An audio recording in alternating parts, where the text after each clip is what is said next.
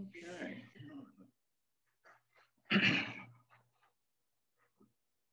Good evening.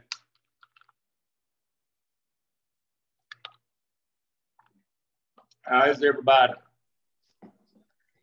Good. All right.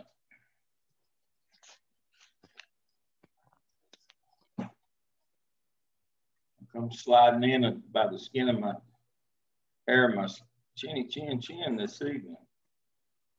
I was on two other Zooms today, and for some reason it deactivated my account. But we're all good. Okay. I see everybody's joining in with us. What time is it? 6:59. 6:59. Well, what's going on in the world outside of, in the real world? Anybody got anything exciting to share tonight?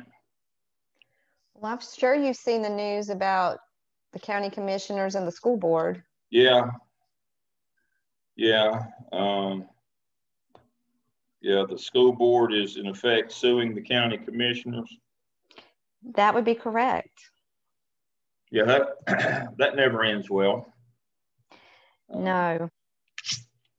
I'm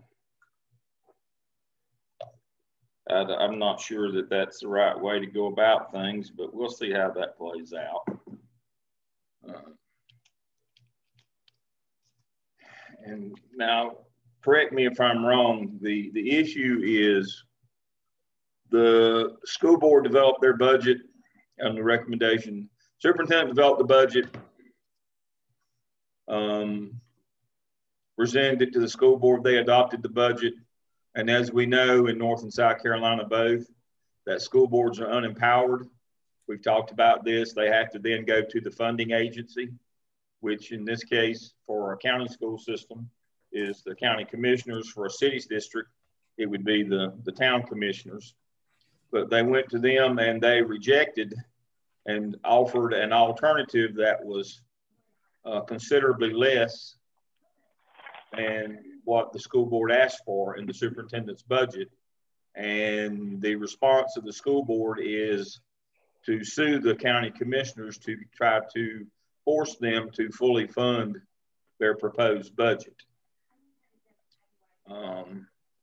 This is not used very often and not very successfully, but I guess the school district in Charlotte feels like they have nothing to lose because it wasn't just a matter of a few dollars. How much money was it, Dr. Maraglia? It was quite a let me see if I still have any of that correspondence. It was a significant amount of money. $81 million. Yeah. And now what they're saying that a significant amount of that is going to directly impact principals and assistant principals and instructional staff. Yeah. It's salaries. Exactly. And bonuses. So basically what the county commissioners in effect are saying is everybody had a bad year because of COVID. We're going to have to scale back on bonuses and incentives and locally paid positions. And raises. Yeah, and well, obviously raises in salaries. That includes raises. And so to get back to when we talk about finance and budgeting, the majority of your budget is in salaries is paid for from the state, but you can choose to add additional positions. You can choose locally to add bonus and additional salary structures. You can add additional administrative and teaching staff. That's when we talked about Leandro, we'll get deeper into that. And when we get to that case study, the argument for years is that wealthier districts have the ability to add additional resources into additional money in the budget to get additional personnel and to attract better and more and people and add additional teachers, reduce class size. But they choose to do that through their local budget. The state funding formula only pays base salaries, doesn't pay bonuses, doesn't do raises, it defines how many people you get based on a formula of how many students you have. Now, districts can go in on top of that and set bonus structures. They can also pay stipends, like for summer, in order to attract and maintain teachers, for example. I don't know what it is now. When I was in CMS, in the 2 summer months, they paid teachers 3/4 of their monthly salary for both of those summer months. That was a bonus structure or for retention. And so you got 1.5 months salary for those 2 months. And that was a stipend that they gave to recruit and retain teachers, but that had to be paid locally. If you have an extra assistant, say for example, you've got a middle school and you've got 800 kids. Well, you only qualify for 2 assistant principals. A lot of times a district will give you a 3rd assistant principal in order to have 1 for each grade level. Well, the district has to pick up the cost of that 3rd assistant principal. If you have a bonus structure based off of what we were talking last week, if you have a bonus structure based off of growth, off of student achievement, that's local as well.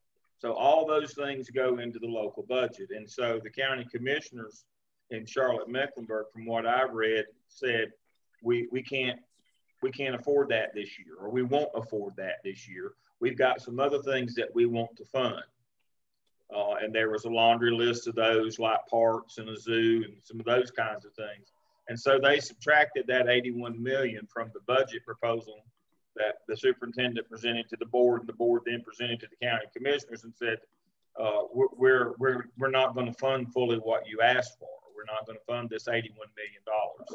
I think altogether it may be a little closer to, but it seemed like close, maybe, between 80 and $100 million. 81 could be more than that. Bonuses are always kind of tricky to calculate. But anyway, they're only asked, but the county commissioners are just wanting a plan. Yeah. They said if CMS would give them a plan of action with some accountability, they will fund, they will support the budget. Yeah, they're asking, all right, you're going to do, well, the plan would entail things like a market research about what other districts are paying. I mean, one of the things about paying stipends is the argument is that's to be competitive with the surrounding counties. Well, then they're asking for a study that show what are the surrounding counties paying in terms of their stipend. Bonuses, but tied to student performance. They're simply asking for a plan as to how you're going to disperse this money and the need for the money. You have to show that the need and then a plan to disperse it. CMS just said to the county commissioners, trust us. We know what we're doing.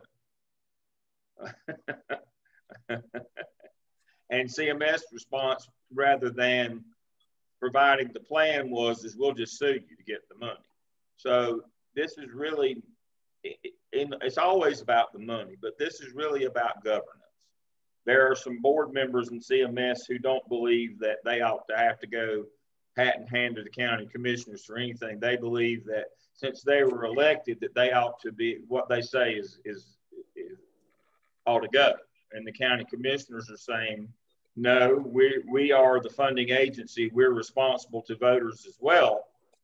And you have to show us a plan of how you intend to use this money.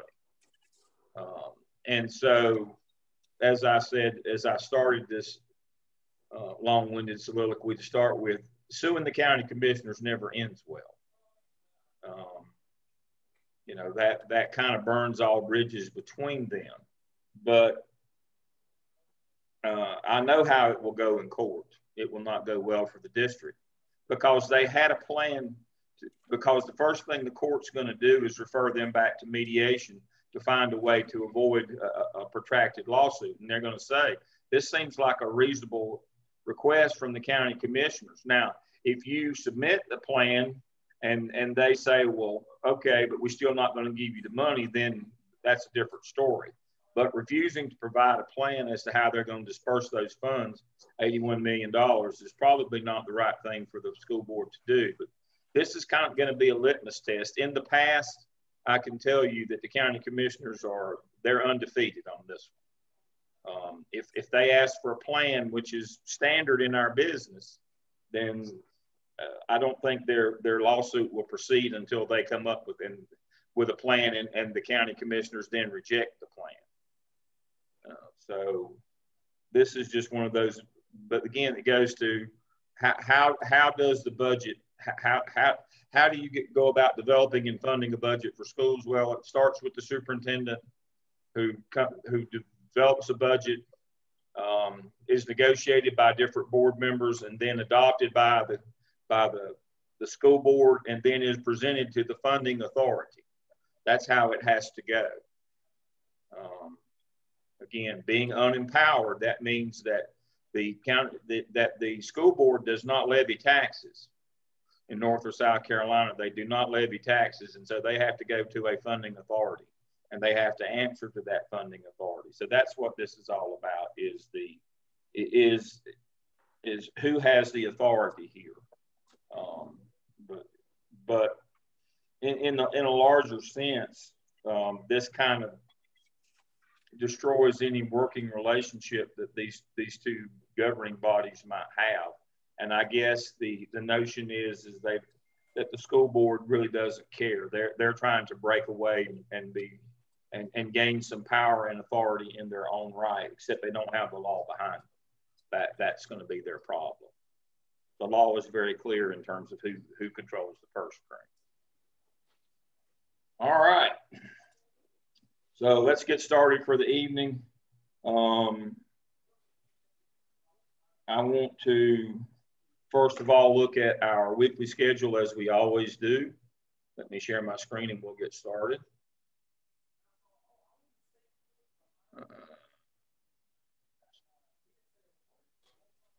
Lamb, I just want to let you know that I am here. I just finished practice and I'll be at my house in just a few minutes. Okay, we saw you in the car, look like, and so just let us know when you get there. I'm going to cover a couple things. I want to cover our weekly assignments. Thank you again. You folks are doing a great job on your weekly assignments. Interview administrator concerning human resource practice. We did human resources last week. To kind of conclude that,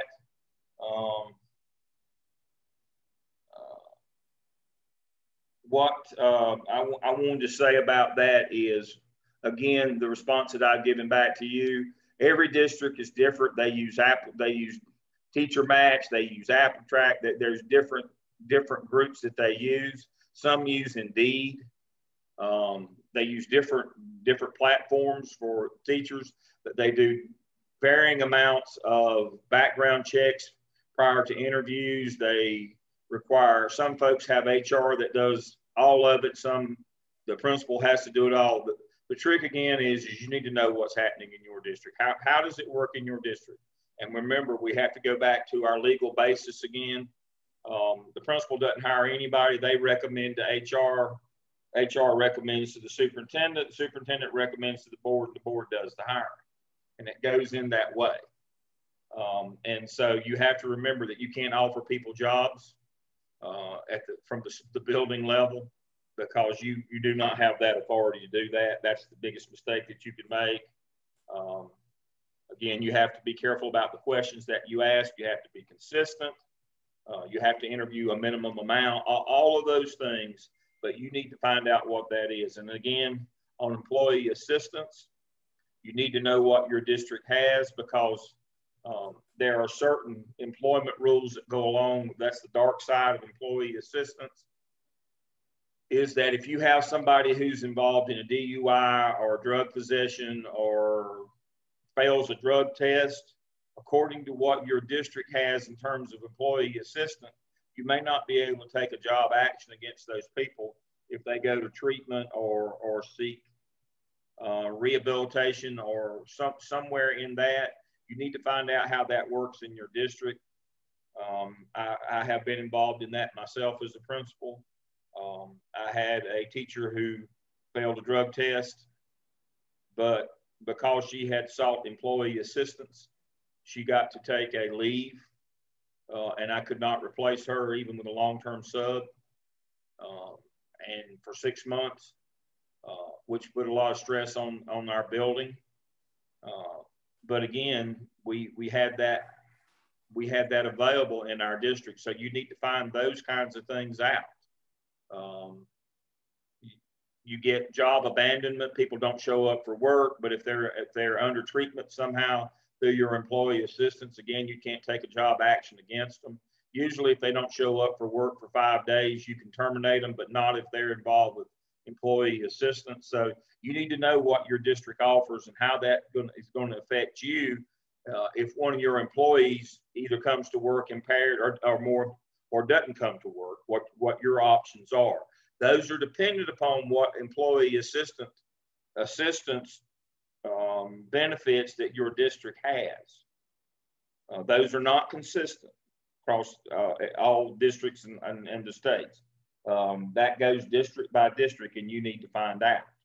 Now, if your district doesn't offer some of those services, then you have, it's a double-edged sword. You can't help people, but you have more job actions that you could take if they show up impaired or don't show up at all. And I've had both to happen.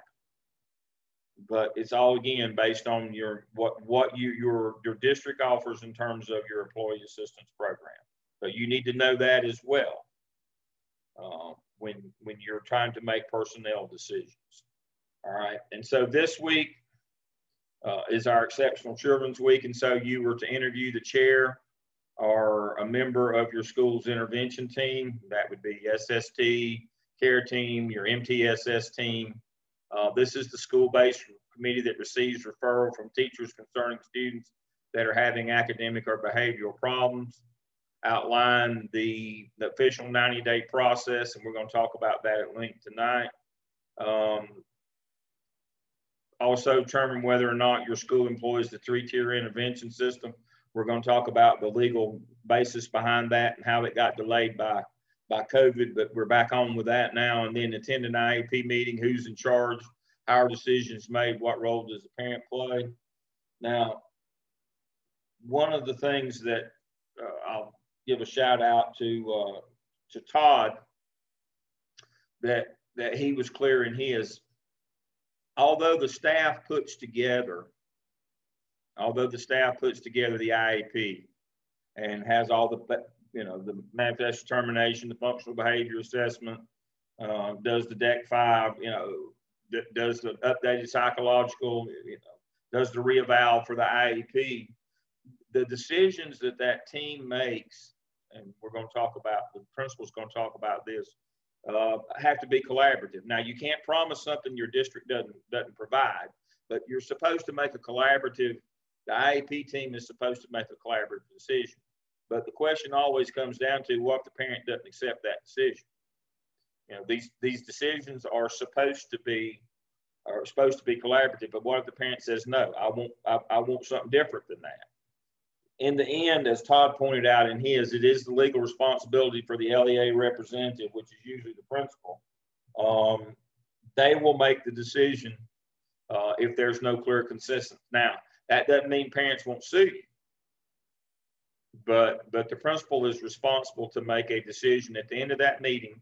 If there's no end in sight, no kind of compromise available to get that IEP signed, the principal makes the decision, or the LEA rep, which is usually the principal, makes the decision based on the recommendation of the staff, the IEP team, and the parent then has the right to appeal or sue for that decision that was made.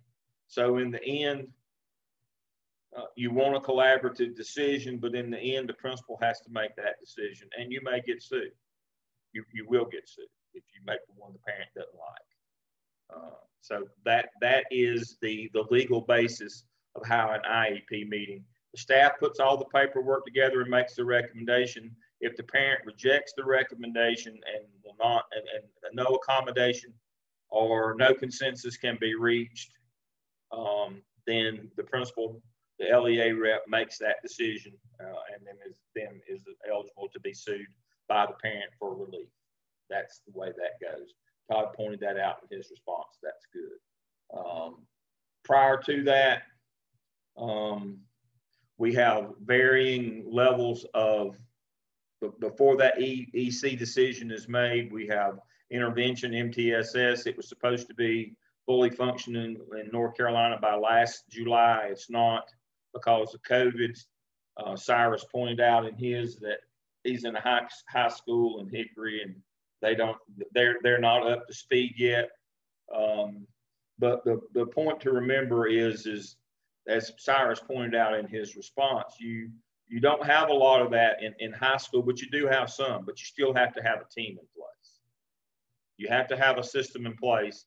Even though most of these kids with learning and behavioral problems have been identified at the elementary and middle school level, you still have to have a process in place for high school if you have one, in case you get a referral. You can't just say, well, that never happens to us, or it happens so infrequently that we didn't develop a system. No, you still got to develop your system. And Dr. Caton will speak, hopefully when she gets with us, she will speak to that tonight in her presentation as a high school principal. You can't just say somebody else took care of this. You will always get students who struggle in high school as well. And so you have to have a process in place for struggling students. So that's the thing to remember. Shout out, moving on, shout out to Ashley, Claire, and Kitty who've already completed their OMA Task 2. Please remember, Ashley has uploaded hers in her Dropbox. Please make sure that you put those when they're done in your assignment Dropbox.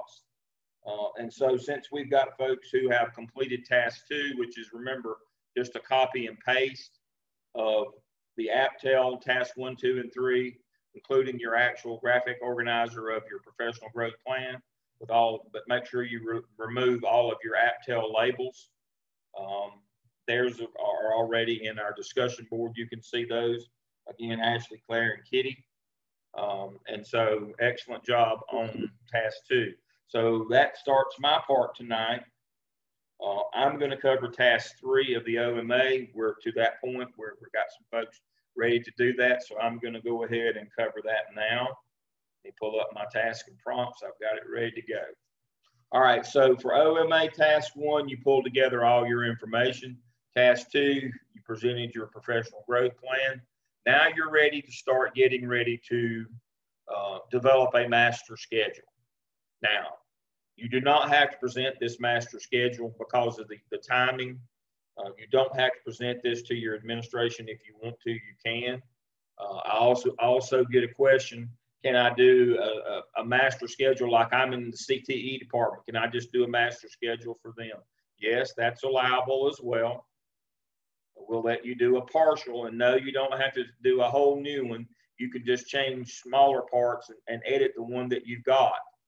But regardless of whether you do one for CTE or one for your whole school, or whether you just edit the old one, you have to have a rationale for why you did it. You can't just say, here's my recommendation for the master schedule. Based on what? Well, I like this. Me and my friends get to go planning at lunch and at the end of the day. No. You must have a rationale based on either federal law, state law, board policy, performance data, EVOS, or teacher input. You must have a rationale for any suggested changes that you make to the existing schedule or as the basis for a new schedule that you develop. You must have a rationale. So here's how we go about doing that. So the first thing we do, we assess the current scheduling procedures. Stop right there. It doesn't say assess the current schedule. It says current scheduling procedures. Are you doing your federal programs first? Then are you looking at state law? Then are you looking at local board policy? Then are you looking at performance data? And then are you gathering teacher input in that order? What is the process that your school uses to start the master schedule? We want you to look at the procedures. Because if you don't change the procedure, you won't change the outcome, the schedule itself. The product is simply part and parcel of the process that led to the development of it. If you want to change your master schedule, you don't just start monkeying with it. You change the procedure that developed that master schedule. That's the whole notion here. If you just start changing the master schedule, the half of the faculty that's happy will now be mad, and now everybody will be mad. That's perhaps one of the worst things that you can do in school is come up with a bad master schedule and then start trying to change it. No, change the process that led to the bad master schedule. That's what that's the whole notion here. All right, Ashley has a question. I was actually part of creating our new master schedule, just because when you're in this position, everybody's like, hey, come help. Mm-hmm. Hey, get experience. So could I just narrate all that and narrate why the changes occurred? Like, so I don't have to recreate this for my own opinion? Okay. No. If you've been a part of this process, if you were a chair or a facilitator or an AP or a dean or any of those roles, or even as a faculty member of the school improvement team, that you were part of this, you just basically narrate. That's great. That's great, Ashley. That's a great way to describe it. You just narrate the process that y'all went through. I mean, that's exactly what you would do. You tell us how this went, the process. That's it. I mean, that's what we're looking for. What you find is, you know, when I would get called in, you know, schools that were having problems with their master schedule, you know, that's all I would do is tell me how you did this. Just sit down and walk me through what you did. And then what we would find is the problems were based on the process, not the actual product itself. So again, you know, that's what we want to do. So that's excellent. That is the best way to describe that, is just narrate the process. So you're going to start out with, you assess your current scheduling procedure, strengths and weaknesses and areas for improvement. We're having problems with this program. We're having problems with that. This is the problem that we're having, you know. But did we start with our federal programs first? Did we then look at, you know, state law in terms of class size or planning time, all of those kinds of things? Did we look at all the requirements from our locals in terms of how many minutes of this or block schedule for that, or how many days or length of class, those kinds of things? Then did we match our teachers and our curricula and our students, you know, for best results? And then did we listen to what teachers told us? Did we align the process with what our school improvement team found? For example, if they said we need to focus on math scores, did we factor that in when we were building the master schedule, that we might need to put more time in for math? Or we might need to have longer class periods for math, or the more class periods of shorter length. One of the things that we know, and Dr. Caton even, I think, referred to them as skinnies last week, where you don't meet for an hour and a half every day for a semester. You meet for 45 or 50 minutes all year long. We know that we get better math scores with our lower math students if we do it that way. Well, that's a master scheduling issue. We know that, you know, the research and data tells us that we're better off to have those kids, you know, for a longer period of time for that set amount of curricula, but shorter each day because of attention span issues, than cram them into a class on a 4x4 compact. Well, that's what we're talking about with the master schedule.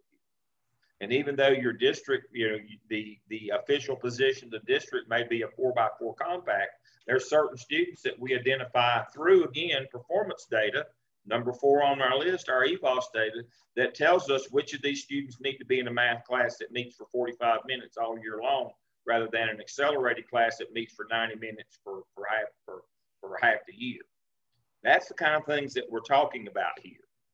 But again, we go back to our school improvement team findings.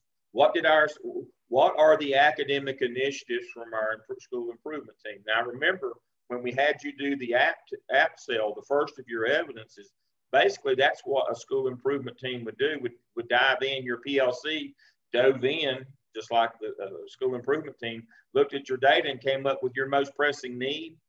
Well, that's basically what your school improvement team does. It doesn't do any good to come up with that most pressing need if we don't now actually integrate that into our master schedule, whatever that program or process was that you came up with. So we're going to look at that next. Alignment with legal requirements for ongoing teacher collaboration, planning, and instruction. Again, PLC work, planning, all of those things. How much planning time? You can't add additional classes and take teachers' planning time. You say, well, you know, we need to add some extra classes for these kids. Well, how are we going to do that? Well, we'll just take teachers' planning time. Well, you can't do that. You have to find a way. You have to make sure that teachers get their planning time and that they have both team and individual planning time on a weekly basis. So you have to factor that in. Then you have to look at your special POPs programs. That's why we had you do an audit of them in task 1 of the OMA. Audit is simply what are they supposed to get versus what they get. And that's the delta or the difference, that gap analysis. When we're doing that, when we're looking at those, when we're looking at an audit of our special POPs, our federal programs, what are they supposed to get? What do they get? And how can we bridge that gap through the schedule to make sure that they're getting what they're supposed to be getting? Evidence is input from faculty. That's really simple. And then how that we then utilize, as Ashley said, we just do a narrative. We just tell about how we utilized all these things that we gathered to get put together, how that informed our process of building that master schedule. And then you put that together, you develop a new schedule or a draft of a current one. Again, you can edit a current schedule that justifies the changes. You don't have to present the school administration. In a formal sense, you would just share it with them or the school improvement team. Should be presented graphically in a meeting. I need to see it gridded off just like a regular master schedule. You explain it, but then it's got to be a graphic. You can't just say, we're going to change these classes or that. No, I want to see a graphic of a master schedule. So that's what you do in task 3. And of course, in task 4, you just write your competencies. And we're going to get to that in just a minute. What is the rule or law on teachers that agree to teach plug-in courses and losing a planning period? Is there anything to protect the teachers? Absolutely. Again, the operative phrase there, they have to agree to give up that planning, and they're supposed to be compensated extra to do that. No, teachers cannot be forced to give up their planning to teach an extra class. That basically you're saying, I'll do my planning on my own time if you'll pay me to teach during that time. But that I agree that I will have to do my planning. I won't sue you or file a grievance against you for not giving me my planning time. But I expect to be compensated extra for that time. Now, a lot of districts won't do that because they don't want to have to compensate extra. But no, you cannot force somebody to teach one of those gap or fill-in classes during their planning time. That is illegal. There are protections on your planning time. That's a great question. Now, on competencies.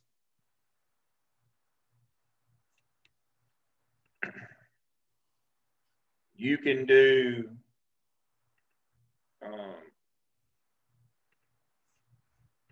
you can do 12 competencies for the OMA, and then next semester when you do the skip, you'll do the other 9. You are to do competency analysis of 12 of the 21 competencies, communication, conflict management, you know the list of competencies. You get to pick which 12 you want to do, any 12. Again, we're shifting more of the decision making to you. So you know that there are 21 competencies. You get to pick which 12 you want to do. But now you don't get to choose if you do the 12 or not. You have to do 12. And here they are: communication, change management, customer. Now, remember, this is analysis in task 4, where you tell us how you met these competencies. You pick 12 of these, and you'll do. Remember, you have to do the other 9 when you do the skip next semester. So choose wisely. All right. Questions you have for me on OMA Task 3, what the expectation is on OMA Task 3. It's fairly straightforward. All right, let me close that. I did not pull this up prior. I can close that as well. Go back here.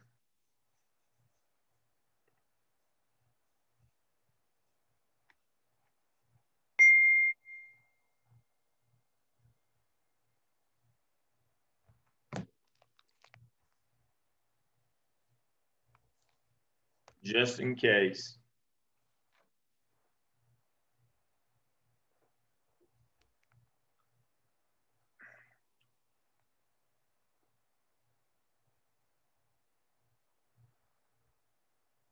So there is no confusion.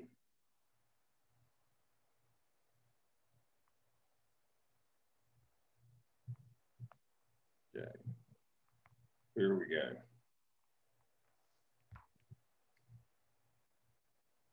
This is what I'm talking about, a graphic. See, here is the explanation. There's the rationale for what they're doing, why they did it.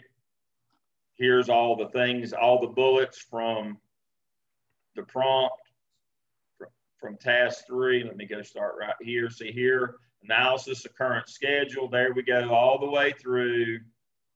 All those different bullets, alignment with the findings, all those things. Just straight down the line, the bullets. But here for prompt 2, task 3, prompt 2, there's your rationale, but that's what we want right there. That's the part that everybody leaves out. We want to see the graphic. We want to see the graphic. You can't just show me the graphic and say, here it is. You have to have all this, the rationale, and you have to have all your bullets from task 3, prompt 1. But always where we always fall down is on prompt 2. People forget to look at prompt 2. I mean, of task 3, prompt 2, where it says we want to see a graphic exploration. That means show us this. Okay, and this is in your example. This is a pretty straightforward example. Again, it's in Blackboard Shell. So when you upload task 3, make sure at the end, just like at the end of the AppTel, we had at the end of task 3 in the AppTel, we had to actually see the graphic organizer of your professional growth plan. At the end of task 3 of the OMA, we must see the master schedule, because that's what we've been working this whole semester for, is this piece right here. This is the rabbit out of the hat. This is what we did all this work for. Is for this. So don't forget that. All right. Questions you have for me on the OMA? I'm gonna stop my share. All right. Your resident principal experts have a program for you tonight. They've got a shared folder with materials on exceptional children, federal programs. They've got a lot of good information.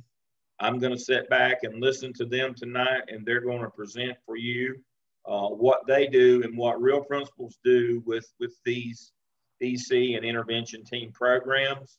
And so I'm going to turn it over to Dr. Kate to get us started tonight. Okay, so Dr. Maraglia, you're just going to jump in when I have missed something, or you know what we do. We just like ping and pong off each other. That's what we do. Can everybody see at my screen? Yes. And then I've got some stuff about EC and discipline also. Yes.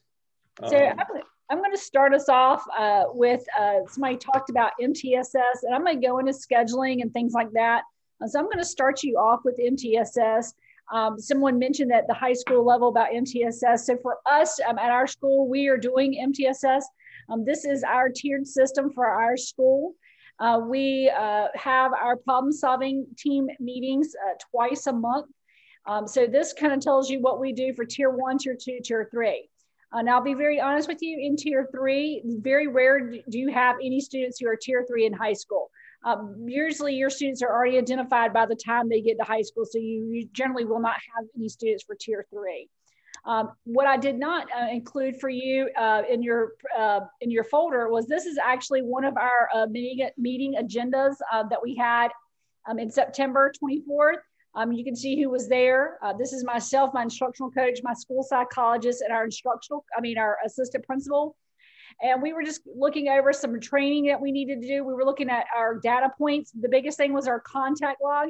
If you remember, this was September, so COVID was going on strong. We had a lot of students who were not in school. We were running 0 activity reports. We use, for Canvas, we can run a report called a 0 activity that would show students who are not logging into Canvas at all. We determined that Monday and Wednesdays and Fridays, we would do a robocall to say your student is not logging into Canvas, they're not doing anything. We did attendance robocalls, we figured all that, and we would follow up with make sure the numbers were working correctly.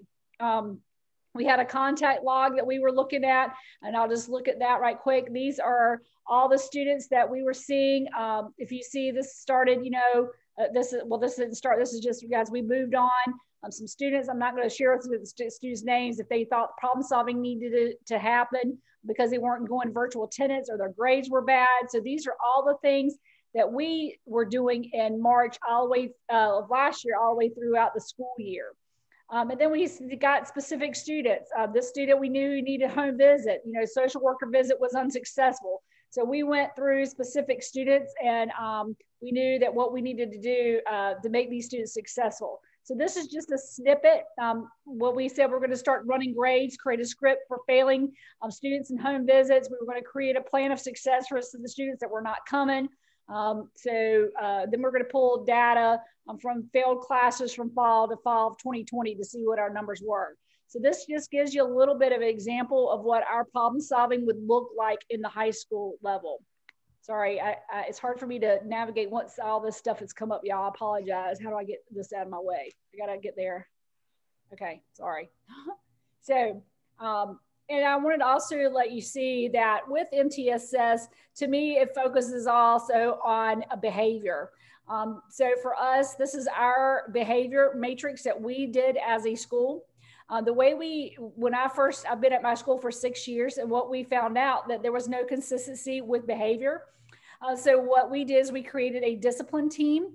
And I started off by, I took them out to lunch one day. I said, write down on a sticky note every behavior that would occur and then she would send a student out of class for.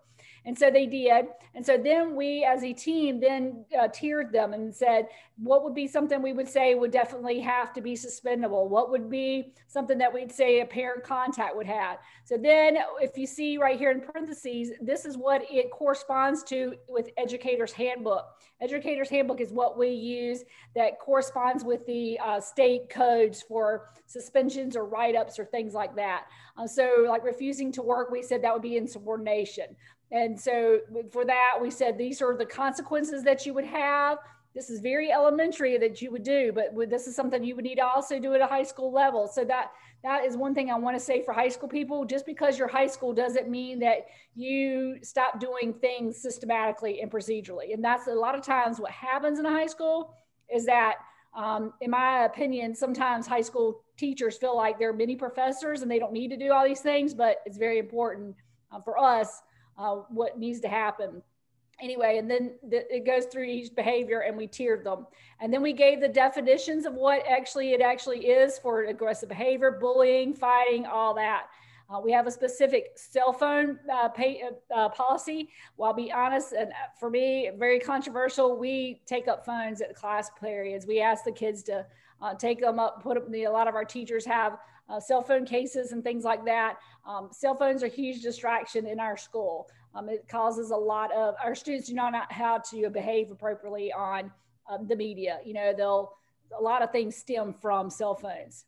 And then our tardy policy that we have. And then we also are PBIS. This is our BOLT matrix. This goes, be respectful, obey, learn, take responsibility. I'm very systematic, like I've said. Our first 5 days of each semester, I expect each teacher for every single class period to do an anchor chart with their student, meaning that when you start your class, first period, you say to the students, what does be respectful mean in this classroom? What does it look like? And then that's how they develop their classroom rules. So when I go by each classroom, I expect to see, because they have 3 class periods, one's a planning, that they've done this BOLT matrix with each class. And the kids, by the time they get to 4th period, we're like, we know, take responsibility. They'll say that. But that's just what we do, because we feel that our students need to know what it means to obey the rules. What does it mean to take responsibility?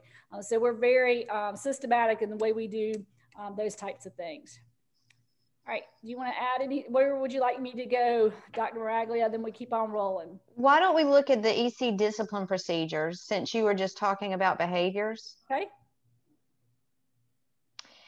And as you're looking to move into administration, I think one of the most important lessons for you to take in is understanding how discipline works differently for students who are EC or if they're Section 504. And so I've included this PowerPoint in our resources for you, because you can get yourself into some serious trouble if you're not following these laws. Of course, there's laws regarding instruction for EC students, for Section 504 students, but then there's also this part that falls under the umbrella as well. And what I've tried to do here is lay out for you, they're very similar, but there's a few differences as well. But for 504, it's very important that you do not want to exclude them from anything or deny them any of their rights. You don't want to discriminate. With EC students, you need to make sure that all students have available to them a free and appropriate public education. And you have to ensure that their rights, children with disabilities, the rights of them and their parents are protected. And so some of you as teachers may have seen situations where you've had, for example, two students get into a fight and they may not get the same consequence. And that can be really hard to stomach sometimes, and I understand that. But with EC children, you have 10 days within a school year that you can suspend them. And anything beyond that, you have to have a meeting called a manifestation determination.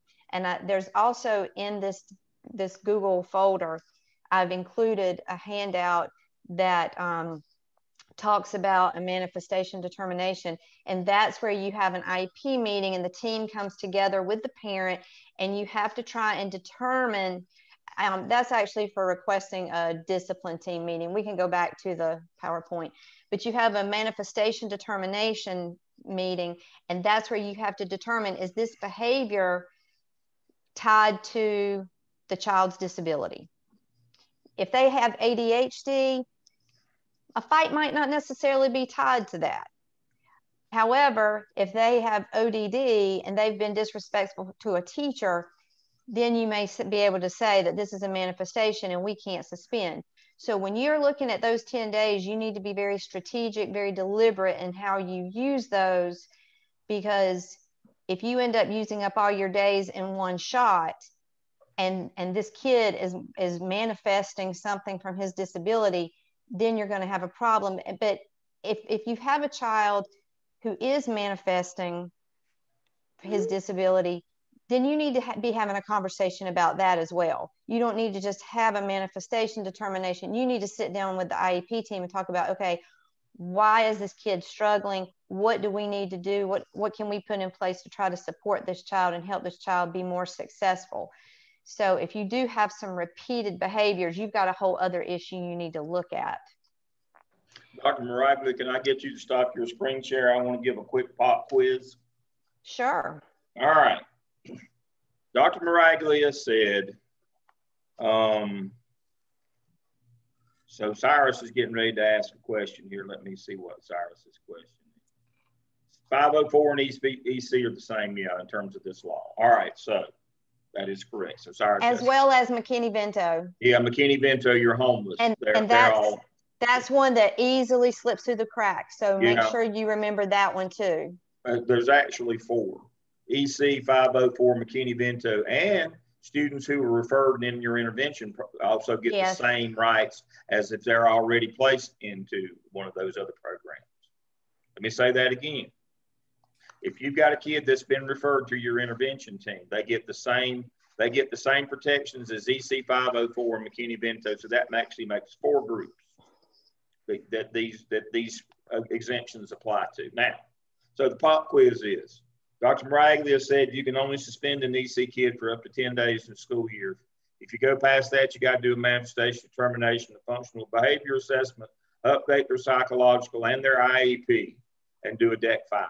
All right, you got to do all that paperwork. It takes about 2 weeks to do all that stuff. So my question to you is, and anybody can chime in, what about in-school suspension? Does that count against the 10 days? Yes or no? Kitty?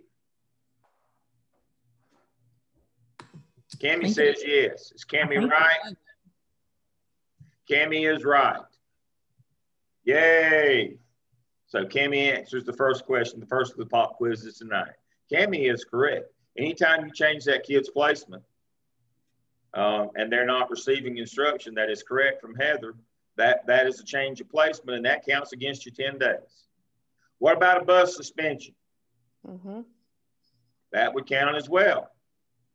All right. So now, Dr. Maraglia also said something else in here. Here's the second part of the pop quiz. I've got this kid over here, and he's just a pain in my, somewhere on my backside. He does the same thing every day. So what I'm doing is I'm just giving him 1 day of suspension. I'm being judicious. What he's doing basically is he is using profanity in class, and he's doing it every day. So I'm just, I'm giving him 1 day at a time.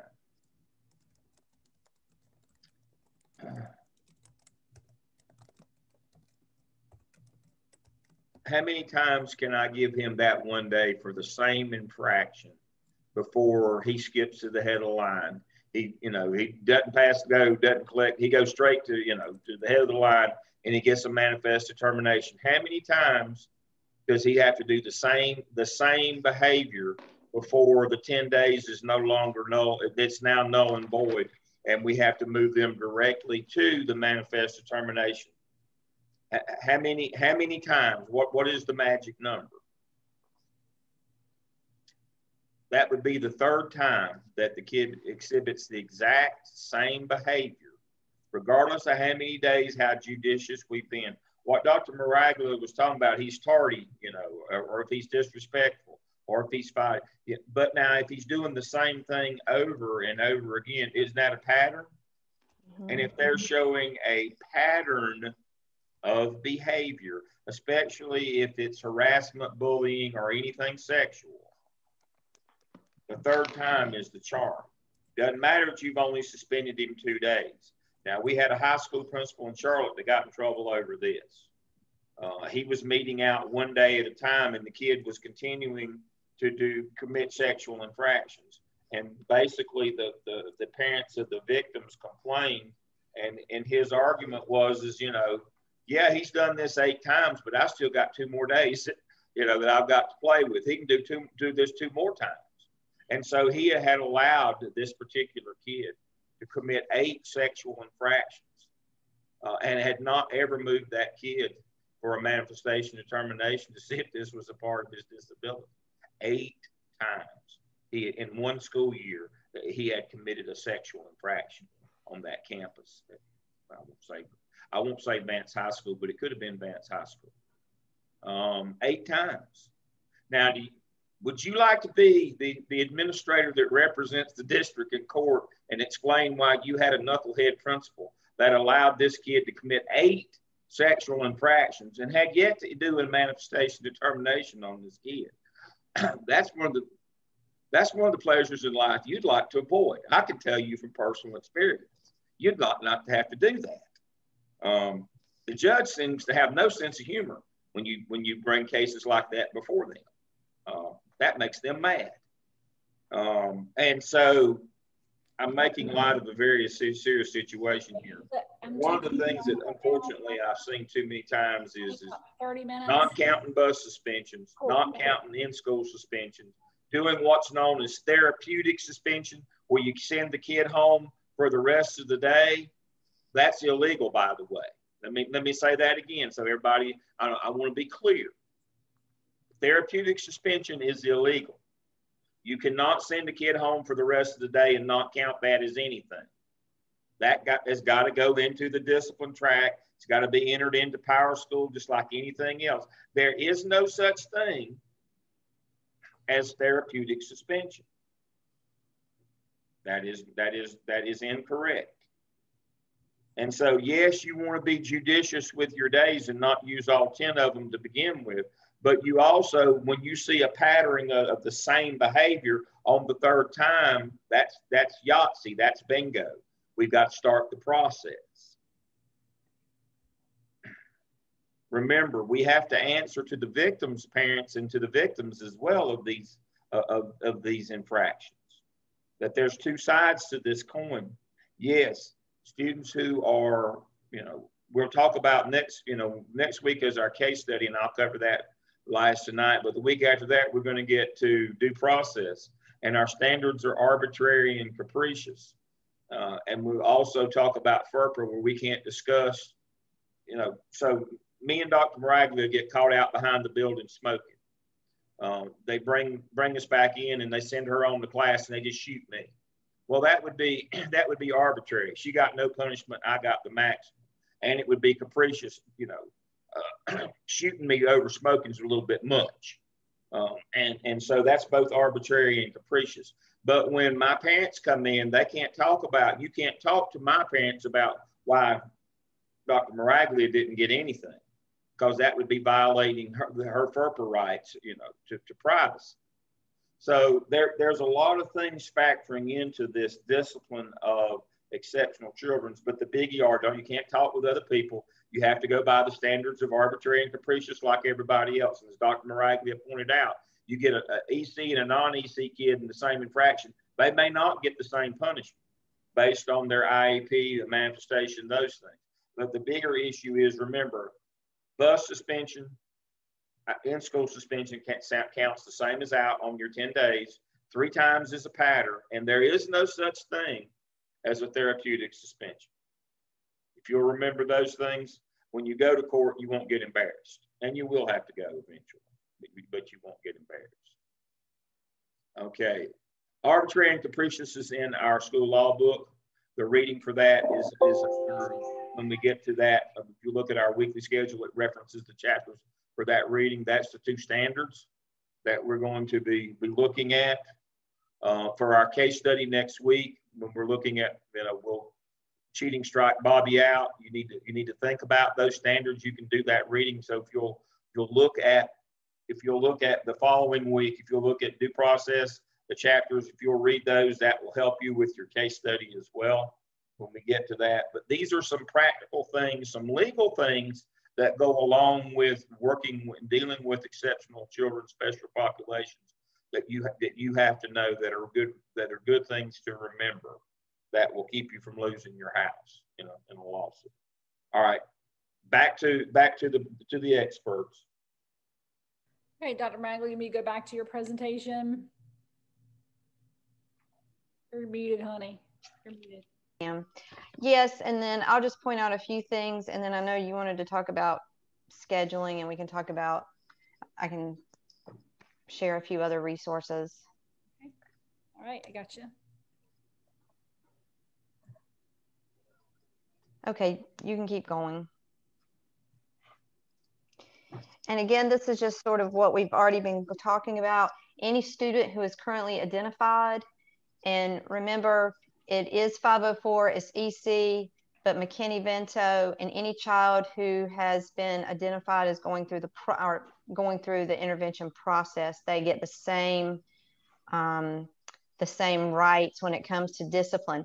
And one thing about McKinney-Vento, and I'm actually not sure if this is something from my district, or Dr. Lamb, or if this is statewide, but I know from McKinney-Vento students, there is a particular form that we have to fill out if we are looking at potential suspension, and we have to determine if their homelessness is impacting their behavior. Basically, is the behavior a manifestation of them being homeless? Yeah, that's the standard form. Okay, that was just, since I've only been in one district, I was not sure about that. But just McKinney-Vento is one that can be so easily overlooked. And so another thing I would recommend to you is have yourself a checklist when you get into an administrative position, that if a student is coming to you and you are looking at suspension, you need to just make sure that it becomes inherent in how you handle things. Is this kid EC? Is this kid 504? On down the line, so you don't find yourself in a situation that you've suspended for too long, you've not had an MDR, whatever the case may be. But that just needs to be something that becomes inherently a part of how you do business. And you can see here, again, I'm not going to read all this to you because we did give it to you so you would have it as so you could go back and refer to it. But an EC child, oh, that's fine, keep going. Okay, sorry. That's all right. The manifestation determination review process, we've already talked about this to a degree. This needs to, unless there is a pattern of behavior, as Dr. Lamb said, with 3 instances of the behavior occurring, the manifestation needs to occur on the 11th cumulative day of OSS, or it could be ISS, bus suspension. If a school is looking for a long-term removal or an alternative setting, if a school is requesting a discipline team meeting, which in our district, we have discipline team meetings to, if we're going to be talking about a child, if we're recommending a child be sent to an alternative setting. And you can see, or when a school plans to give a student out of school suspension that's fewer than 10 days, but when combined with previous suspension days in the current school year would exceed 10 days. So that's something you also need to keep track of as well. Make sure that you always go back and look at, okay, how many days has this kid already been suspended? And it might be for different behaviors. You know, you might have some insubordination, you may have some classroom disruption, and then the kid gets in a fight. Well, go back and look and see how many days has this kid been put out of school or been put in ISS, because that can also catch you as well. So that's why I think if you make yourself a cheat sheet, a little checklist when you first start out, so you can kind of get these things under your belt, that could be very helpful to you. That was something I did because I just did not want to screw this up, because you're talking about federal law. And you've got to have it within 10 days of the suspension, and you don't wait till the 9th day. That's another thing that I have had principals, well, don't schedule that until the 9th day so we can get every possible day. No, you can't play that game. And don't get caught in that. And you can see here notification procedures. Sorry. That's okay. The meeting must occur. Notification procedures, what you have to do, and the differences between the two different groups of students. You can keep going, because I'm not going to read all this to them. I want them to be able to go back and have it as a reference. And then what you're going to consider is the nature of the student's disability. If it is a manifestation, and is the student's plan being implemented? That's going to be another big question as well. Is that IEP being implemented in the classroom, whether it's academic goals, behavioral goals? That's a question that, because if it's not being implemented, then it's going to be automatically a manifestation of the student's disability.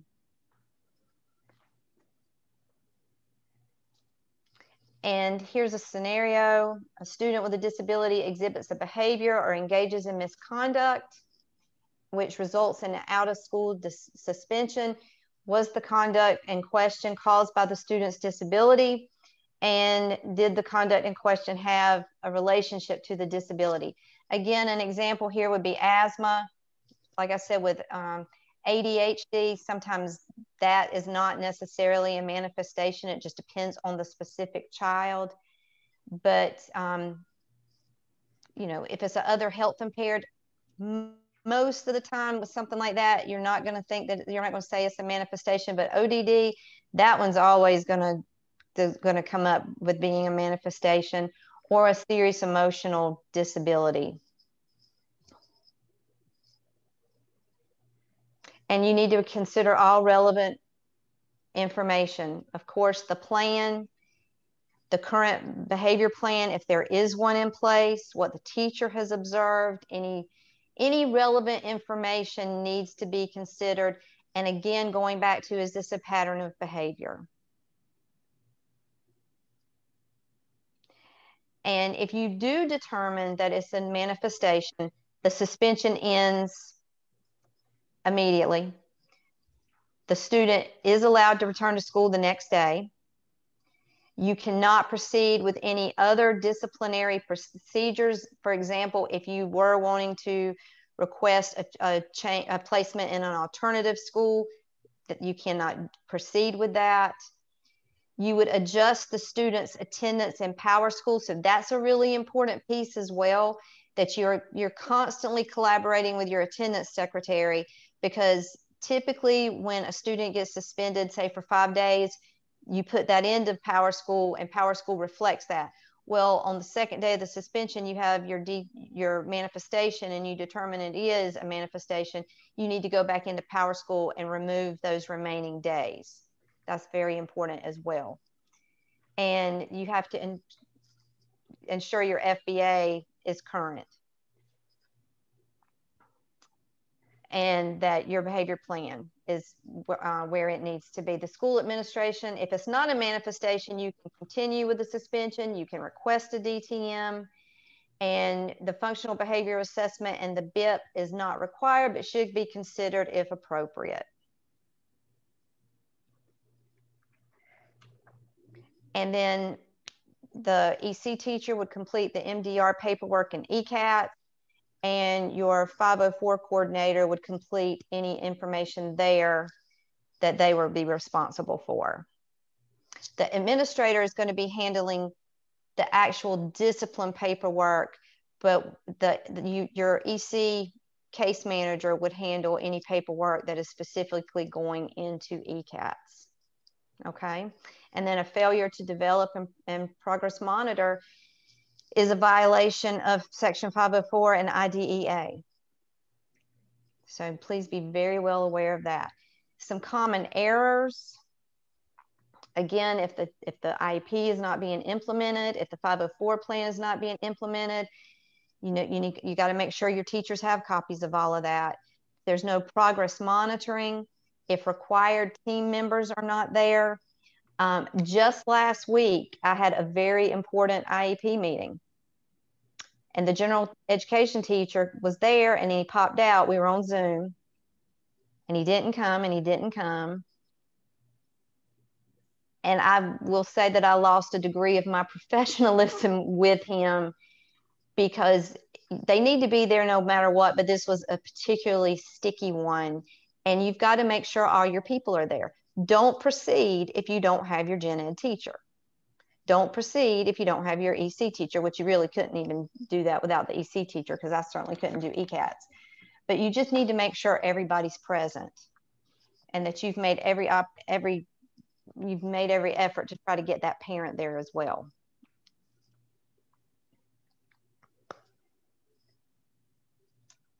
And just some more errors. And Dr. Caton, if you want to talk about scheduling a little bit, and then I can come back and talk about a few other things, because I know that was something that was going to be really important. Sure. Okay. So for me, am I on mute or no? I'm good. Okay, cool. So for me, I've talked a little bit about skinnies at our school. First of all, I would like to tell you that at Aiden Grifton, my master's schedule is built around many different things. It's built around our EC students. It is built around our freshman academy. It is built around, we're going to start an AP academy next semester, and is also built around our sophomore academy. So we have a lot of things going on, and we're a small school. We only have 653 students. So the first thing that I do is that all of our students are screened we do language. I don't know if any of you have heard it, or corrective reading. And so all of our students, here they are, and this is their level or their for reading. And if you notice, there are 11th graders and 12th graders and 10th graders that are all in this group 1. This is the level that they're on and the lesson that they're on for corrective reading. So if you see, they're also, here's a student right here who's an occupational course of study. Now, for us, when you see our schedule, it will say curriculum assistance. I don't know what everybody calls it, but that's what we call it. It's year long. It's in a skinny. Most of our students have a reading goal and a math goal. There are some, very few, that only have just a math goal.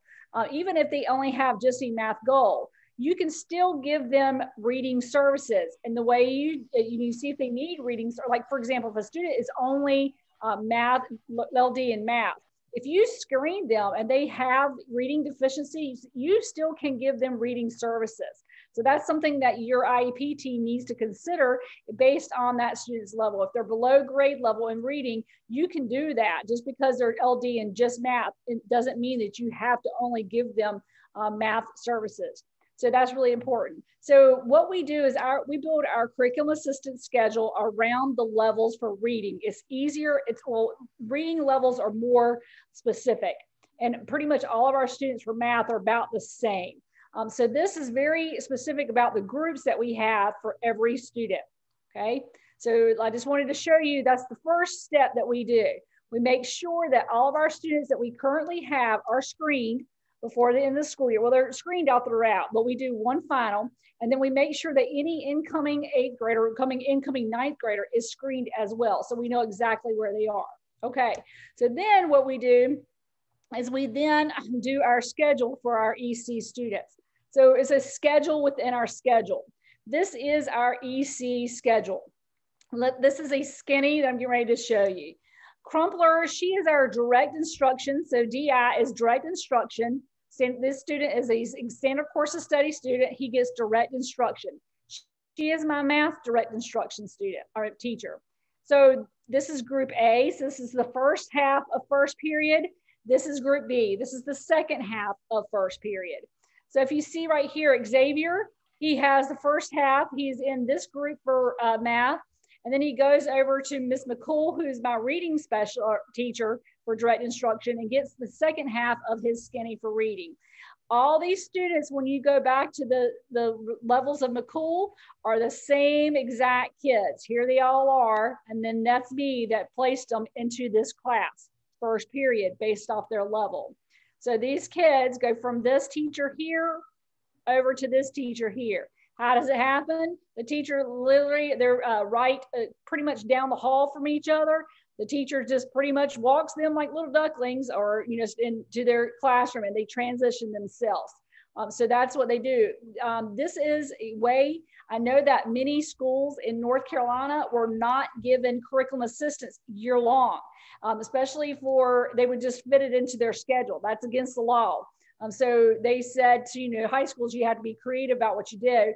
I'm an EC person, so this is what I decided we would do to make sure our students got what they needed. Then if you notice that these groups of students here, this is a second period for English. There are some occupational courses students in this class, as well as some students who are standard course of study. They're all getting curriculum, they're all getting direct instruction of corrective reading. They all are on the same level, every single one of them. However, this student is getting an English 1 credit for English, and this student is on that level, and he's getting his English 4 credit. That's confusing as all get out, I'm pretty sure. So does anybody have any questions about that? Because that kind of shows you how we look, not at the course, but the need of the students, our EC students, to make sure they're being served as they need, they get the services that they need. Any questions about that? Okay. Go ahead. I'm sorry, I was getting ready to go say something, I think. No, I was just going to say we do something very similar in middle school, but our students are, and we're going to try something a little bit different this coming year. With COVID, all of our EC children were inclusion. Mm-hmm. And we're going to continue with that this year. And the children who need some extra support, we're going to provide that through their science and social studies. We don't really group according to reading, as you said you did. We kind of come at it from a math standpoint, but it's more because our multi-classroom lead teacher in math he works with the 6th and the 7th graders. So he has known these children over an extended period of time. And of course, the IEP is guiding it. But when we start getting input, he is very heavy with his input. And so we start from a math standpoint, but you can start from either the math or the literacy. But your skinnies, that's what we are doing anyway. We're probably one of the only middle schools in our district that we have 55-minute classes. We do not do any block scheduling because we did not feel that was working effectively for us. And we have really seen a lot of improvement once we made that change into the kids have it, all of their classes every day for the entire year. And then we start adding in some math and literacy support based on what we see in EVOS. Right. So for us, Freshman Academy students are identified through EVOS. I take my lowest 80 students. Mm-hmm. See, it says FA, that's Freshman Academy. I don't have it mapped so you can totally see it. Baker, she'll have Freshman Academy Math 1. So these students will go from math, half Math 1, and she is paired right here with a leadership class. So leadership is our class where they do small group tutoring. We have a reading specialist that goes into leadership. They also do SEL lessons with our guidance counselor. They also do math small group within that classroom. There is kind of like a hodgepodge of everything within that leadership class. It's also paired up. If you see right here, here's Earth Science Freshman Academy, and then Social Studies. There's your World History where it's paired up there. We also have Avid, which is another, paired. It's kind of skinny as well. If you see that Coach Moy here, he actually has Avid 1 the first half and Avid 3 the second half, and he's paired up with my English teacher. And that's why this right here says Wood Honors English 1, Honors English 3, because that's that pairing there. So we have a lot of skinnies, and we're the only high school that does skinnies as well in our county. And it does take a very creative planning or creative master scheduling. Notice also that with ours that 4th period planning is what we do for our Freshman Academy. They all have the same planning period. We do the same for our Sophomore Academy as well. So that kind of shows you our master schedule. Don't ask me for this year's, we're not there yet. We're working on it. It's about to drive me insane because I add a lot of, I make it difficult, I think, because I'm very specific about things I want, based on our student needs. So anyway, okay, let me see where we're at. So help me out. Let's see. So I wanted to also talk to you about one more other thing is that for us at our school, this is my teaming structures. I set up for everybody to be on a team. This is set, of course, that's the law that it has to be voted on. This is leadership. We have problem solving. We have a discipline committee. These are our beginning teachers. These are people who has on our work keys, ACT or PLCs that we have going on. And then who our EC teachers are. We try to make sure we have everybody on a specific team so that, of course, standard 1, leadership, we want everybody to be on some kind of team. So we try to spread the love around, and being a small school, that's a big thing. I also wanted to share with you about ESL students, remember that with ESL students, that if an ESL student does not pass a class, you have to submit appropriate paperwork as to why they didn't. And I don't know if any of you have looked at an ESL accommodation form. They are so much more intense than what an IEP accommodation and modifications are. And if you notice, this is ours. And if I go down here and this teacher has not remotely touched on all of those accommodations or modifications that the student has within their classroom, then I will waive that failing grade to be passing because legally they have not accommodated that student. So usually ESL accommodations are more intense than what a student with disabilities are. Right, where would you like me to go, Dr. Maraglia? The IEP review. Something else I included because I know that you were to participate in an IEP meeting, and if you didn't get that chance, even if you did, I would highly recommend when the school year gets going that you make a point to try to participate in some additional meetings, because I can guarantee you once you become an assistant principal, that's going to fall to you on a regular basis. And you need to get as well versed as you can in the meetings because you would be acting as the LEA and you want to know what you're talking about. You want to be able to make the right decisions. You don't want to promise something that your district can't or that your school can't provide. And what I included here, this is a checklist for the case manager, but I thought you might find it helpful. And this is just to make sure that the EC case manager is going through the process and what it needs to look like. And you might even want to take this into a meeting with you and see, okay, is the case manager doing all these things that he or she is supposed to do? For example, at the beginning of the meeting, this sounds maybe like a no-brainer, but everyone should be introduced and explain what their role is, and identifying any time constraints, reminding people to turn off their phones, things of that nature. And then the whole process of how they go through the IEP and how they talk about it, making sure parents are given copies of all the meeting documents. So I thought this might be helpful for you. And then on the second page of this is just a draft agenda.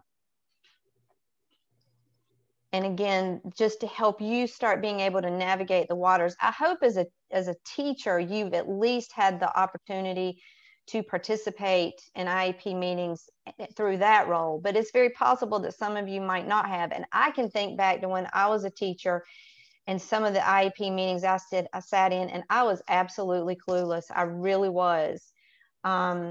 Because this was just not something that you learn about when you're taking your teacher ed programs, and you're going to come at it from a totally different perspective now, and just to be able to get comfortable in that role. And so again, this might be something just so you can learn to take with you and to see if, of course, you can see if things are being handled appropriately, but then again, just for your learning and edification.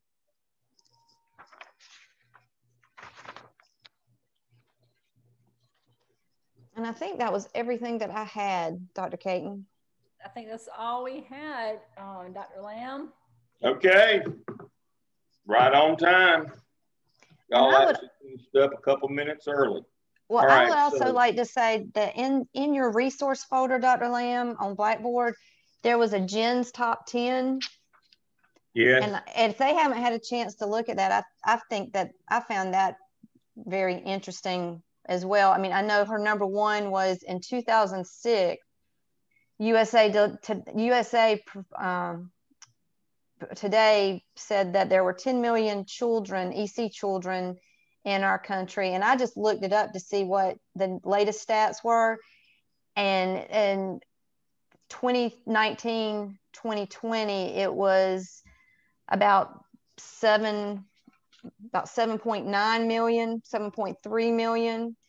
So it's about 14% of our population. And that's a large number of children. And so this is going to be touching your life as an administrator on a daily basis. Right. Yeah. 15% of our students. But that's an average. That's, as Right, you know, absolutely. You could have 30% in some schools and 5% in others. Mm-hmm. Some of you work in larger districts where there is some sort of a pupil assignment plan. And others of you work in districts where they just draw attendance boundaries. And that's inherent that, you know, I'll use it for an example. One of the rural districts that I worked in the western part of the state is like most rural districts. There's 100 counties in North Carolina, and they all have a county seat. And generally the high school in the county seat has the children of the doctors, lawyers, and Indian chiefs. Because the courthouse is there, the hospital is there, you know, and usually the nicer neighborhood for industry is around the county seat. Well, that high school will have 5% EC. We're not talking about gifted. We're talking about on the other end of the spectrum. They'll have about 5%. Whereas, but what that means is if we know that the average is 15, that means that the lower end school, you know, where the economic disparities have hit in other parts of the county, they'll have 30% of their kids are EC. And so you say, well, I want to work in that, and it only has 5%. But then you got to deal with those parents of those AIG kids, and I'd rather have heartburn than to deal with them. So, you know, it's pay me now or pay me later. You're going to be dealing with exceptional children, one end of the spectrum to the other every day. It's going to be an everyday thing. So we're not telling you that you can learn all this stuff overnight. That's not the point. The point is to know what you don't know, that you're going to have to learn this stuff when you get on the job. But be very careful. There's so many rules and regulations. Now, I know this sounds crazy, but EC is relatively new. When I say relatively new, exceptional children's programs are only 41 years old. Now, I know for you, some of you folks aren't even 41 years of age. Some of us have been in the business longer than that. Remembering that this stuff is still evolving. But my point is that exceptional children has not been around since the inception of public education. It's only relatively new the last 41 years, since 1975. And it continues to evolve. And as our society evolves with different cultural aspects, some people call it woke culture or whatever, as more and more people's rights emerge, this grows and changes and shifts as well. And you've got to be aware that you've got to stay on top of it. It's got to be an everyday thing. You can't just dabble into it. You're going to have to get to know. All right, so let's talk about our first case study that's due next week. And I'm going to give you a little bit of extra here tonight. In our law book,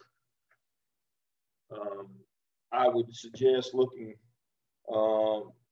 at page 202. We're talking about reasonable punishment, the standards of arbitrary and capricious. You can look those up in Bulldog One search. Those are actual legal terms. Our book uses a little bit, but arbitrary and capricious simply means most of that's going to be in your code of conduct for your district. Arbitrary is, do we treat everybody the same, or do we let some people slide? And then capricious is do we follow the standards? So when you look at a code of conduct, and I'm going to look at one, let me share my screen. We're going to look at a code of conduct right quick. I just Googled this, so hopefully it'll work. I just did it on my phone to make sure. Let me log out of this.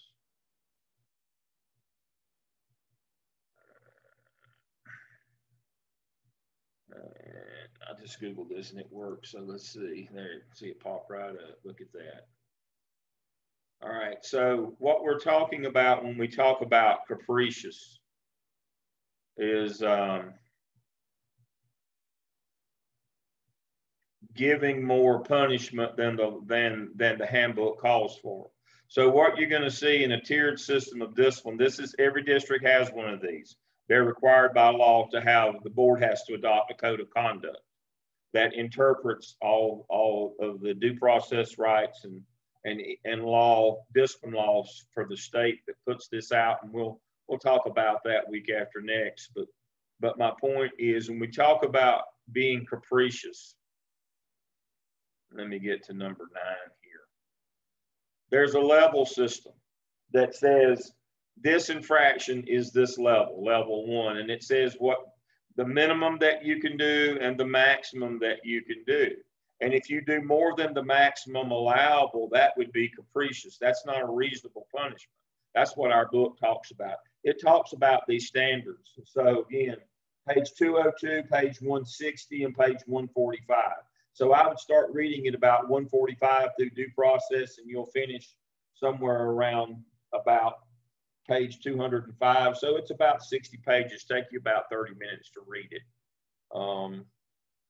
But it covers arbitrary, capricious, reasonable punishment, zero tolerance, which is illegal. You know, you can't just, if you do this, you get kicked out of school. But it sets apart what the parameters for punishing, for assigning consequences to students.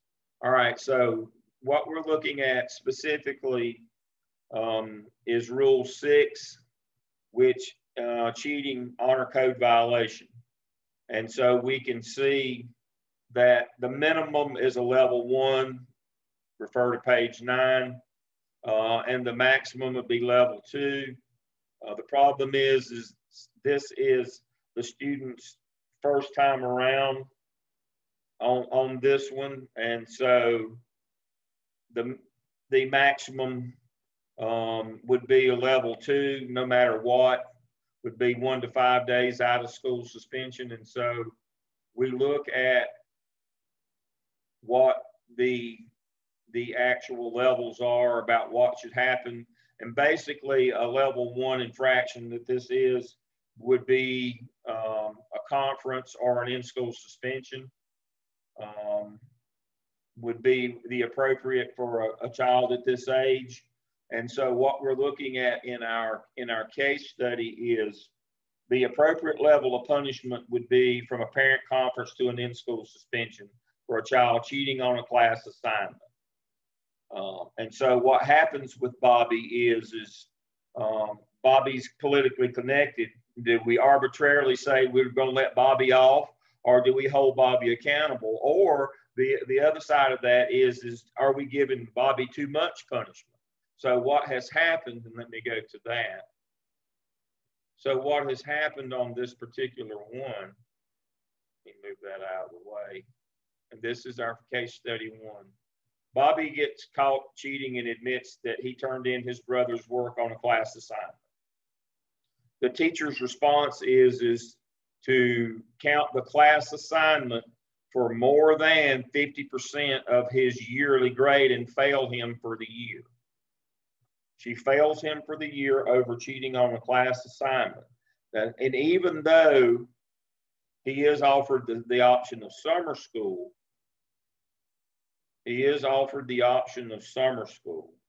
rather than repeating the 8th grade, that still classifies as an illegal zero tolerance. He's expelled for a year. He's excluded for an entire year. Or even if he has to go to a summer school, it still doesn't change the fact that for cheating on a class assignment, he was failed for the year. And so what you have to decide is that a reasonable, does that fit within the confines of arbitrary and capricious? Is failing for the year an appropriate punishment for cheating on a class assignment? Or should we just let him go because he's politically connected? I mean, what is the sweet spot here? So that's what you're being asked to decide. Now, we also need to address the teacher's behavior. We all know that it's illegal to count a class assignment for more than half of the school grade. Doesn't even begin to sound reasonable. How much can you count a class assignment? Well, North and South Carolina both define that the most that any assignment can count, and that's the state exam, is 30%, and both of them only count at 20. How is it the state exam can only count 20% by state law, and a class assignment that should count for less than 1 point on the yearly grade counts for more than 50% of the yearly grade? Do you think the teacher might have manipulated the grade system? Do you think that a veteran teacher didn't know the grade system? These are all questions that you've got to ask. What do you do about a teacher who does something like this? Is this something that's actionable against the teacher? Has the teacher violated the law? With regard to, you just assume the teacher didn't know. But, you know, my hint here, and, you know, I'm giving you the extra clues on this one. It would not be reasonable to exclude a student for an entire year over cheating on a class assignment. That would be the same as taking me out back and shooting me over smoking. That would be akin to something that extreme. But you've got to figure out what should the punishment be? What should we do with the teachers? Do we always support teachers in public and then talk to them about it in private? I mean, you know, hopefully y'all aren't that done. If you don't, you know, y'all got to step up the game. If you're gonna, you know, you got to be smarter than that if you're going to hang out with us. This notion that we always support teachers all the time in public, but then we'll talk to them about it in private. No, didn't your mama tell you if your friend jumped off a roof, would you jump off with them? Because they violated the law, would you do that as well? Would you double down on that? I mean, that's double dumbassery. Would you double down on breaking the law? If just because your teacher did, would you go along with that? These are the kinds of things that you need to think about. This is a real life scenario here, but you need to be rooted in law. I have a lot of folks who, you know, well, Bobby, you know, Bobby's a turd. You know, he did this, and yeah, Bobby's probably a turd. I acknowledge that Bobby's probably a turd. That's, as we all know, educators, that's a clinical term in education. Bobby's a handful. We will freely acknowledge that Bobby's a handful, but does that mean that we should be able to exclude Bobby for a year for cheating on a class assignment just because Bobby's full of himself because of all of his political connections? These are things that we must follow the law. Now, this all centers back on 115C288 that was under our original night's lesson plan role of the principal, because the very first 115C288 subsection A says who actually assigns grades in public school. Anybody know? This is your pop quiz for tonight to finish this up. If you know this one, you're going to be in good shape going forward on your case study presentation. Who legally assigns grades when Kitty has a class of students, and who legally assigns the grades for the students in her class? Is it Kitty? Isn't it the principal? It is the principal. 115C288 subsection A says the principal assigns grades. That is the one thing your superintendent cannot take away from you. He cannot. That is correct. Expand on that, Dr. Caton. So if you determine that a student has not passed a course and your superintendent says, no, I'm going to change that to a passing grade, he doesn't have the authority to do so. That is your one privilege, is to grade and classify. Your one inalienable right as a principal. And teachers say, and teachers can't say to you, well, I failed this kid, and you have, you know, and no, you didn't fail anybody. Principal makes that final grading decision. So yes, this is the same from state to state. And so that's the notion here is it's not up to the teacher to assign the grade. And no, you don't have to go along with the teacher and say, well, that was the wrong thing for you to do, but I'll support you in public. No, there's no rule anywhere other than, you know, I hear this debated in the unemployment line of former principals who are stupid enough to believe that they always have to support their teachers no matter what they do. Well, you know, it was just, well, now if they're molesting kids, will you support them on that one as well? That's also a violation of the law. And so we got to start changing your lens. You've got to start looking at all these case studies are designed for you to step out of the role as classroom based to an administrative role. Begin to change your lens, your perspective, to view things as an administrator rather than a teacher. And the first trap that many of our students fall into is Administrators are supposed to support teachers no matter what. But I'm becoming an administrator. The reason I want to be an administrator is support teachers. Then you're in it for the wrong business. The reason you want to become an administrator is you want to facilitate kids through teachers, but that you're there for their achievement. You know, if you just want to manage personnel, you need to get a job over to mill or in some manufacturing. Your job is to see about kids. That doesn't mean that you don't care about your teachers and try to do the right things by them. But you can't support illegal behavior. Well, you won't do it but once. And then whoever your replacement is will get the chance to make that mistake twice. But yeah, that's a hot topic of debate in the unemployment line. Yeah, Todd says, if one of us is going under the bus, it's not going to be me. No, I'm not going with you. Because you jumped off the roof, I'm not jumping off with you. That's the whole notion here is obviously failing a kid for the year is way too much punishment for cheating on a class assignment. Again, that's a shotgun and a fly swatter would have worked just as well. That's the notion here. Who assigns the grades? What is the backlash on the teacher? What would you do about the teacher who tried to pull a stunt like this? State law says you can't count. I mean, the most that you can count class assignments, again, this goes back to that federal law, state law, board policy. Between state law and board policy, the most that you can count class assignments is 10%, the most. Most places it's just 5. That's for the whole year, all assignments. One individual assignment would never count more than 1 point on a yearly grade of 100. How is it you made it worth more than 50%? Did the teacher break the law? What sanction should be for the teacher? These are questions that your group needs to work at through, and hopefully you're already starting your meeting. You're getting your PowerPoint together. Hopefully you get that. And so next week, the process will be, I'll run over the weekly schedule. We'll look at what's going on. I'll spend 5 minutes on that, and then each group will present. You'll present the same case.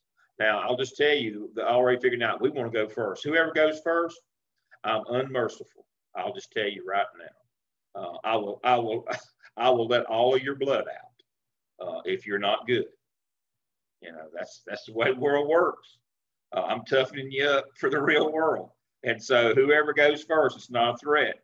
We'll have a good time. We'll have some laughs. But now the first one gets the brunt, and each one of you will have to take your turn being first this semester.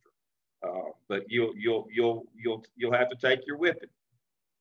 Now, on the other hand, if you've done well, you know my praise will be effusive if you've done well. But if you've not, Drew said that they would go first. All right, Drew and Todd are going to go first. Like I said, that big man, he can't get a hold of us. We're on video. He must think we're still back in the old days when he could get his hands around our throat. That's, you know, the validity of a warranty is your ability to get your hands around the person's throat that sold it to you. So I won't be in the room with you, but I can still wear you out over video. But I'm looking forward to it. We'll have a good time. Hopefully it'll be a learning experience. And again, the purpose is to change your lens. The purpose of the case study is to change your lens and get you thinking your first thought as an administrator, not as a teacher. And that by the time that we get through this semester, we want the conversion to be complete. So when you hit 604, you've got to have that administrator mindset when you go to 604 for curriculum. If you don't, you'll fall into that teacher trap. You know, you won't learn curriculum from the administrative. You'll be thinking of it from a teacher perspective. And so we've got to change your lens this semester. We've got to change that lens over where you're looking at school as from the leadership, from the administrative perspective rather than the teacher perspective. And so that's what our case studies are for. It's all be in good humor. We won't be too ugly.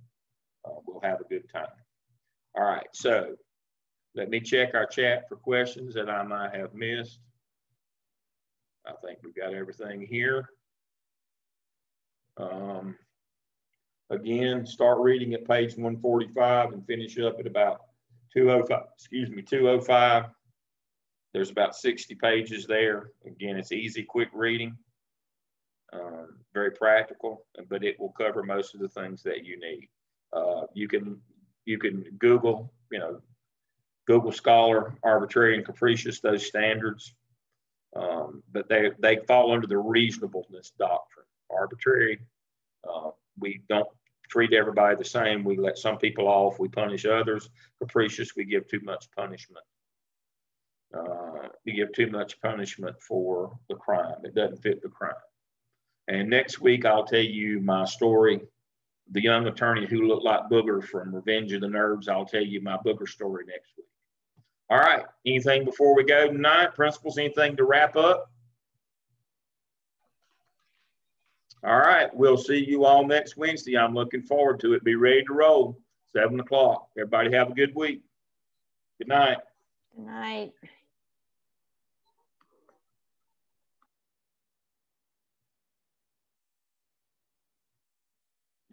So